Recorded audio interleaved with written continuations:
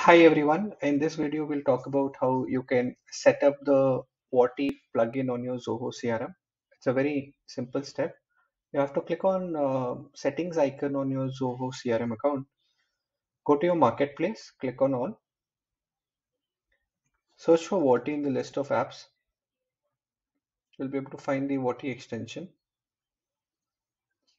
Click on install.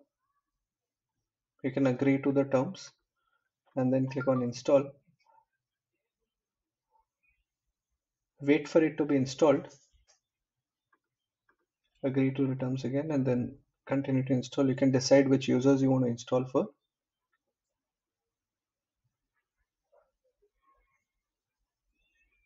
Takes a few seconds.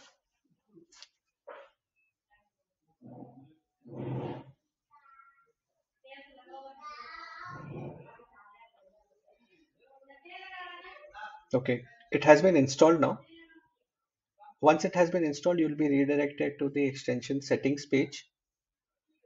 You can decide if you're already an existing WATI user, you select this. If you're new to WATI, you click on this and then sign up. I'm selecting existing WATI user and then clicking on next. Over here, you have to add the API endpoint URL. Very easy. On your WATI account, you go to API docs. This is the endpoint URL. You copy this, put that here. You copy the access token, put that here. You can decide what is the default country code that you use for your account. In this case, we're not using any default country code. And you can also decide which is the field on Zoho that you use to map your phone number, the WhatsApp phone number. So you can either decide to use a phone number field or a mobile number field.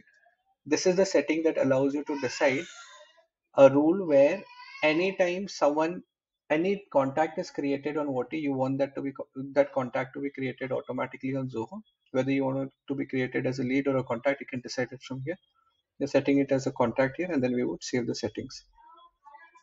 So this is how you set up the WATI plugin on Zoho CRM. Thank you.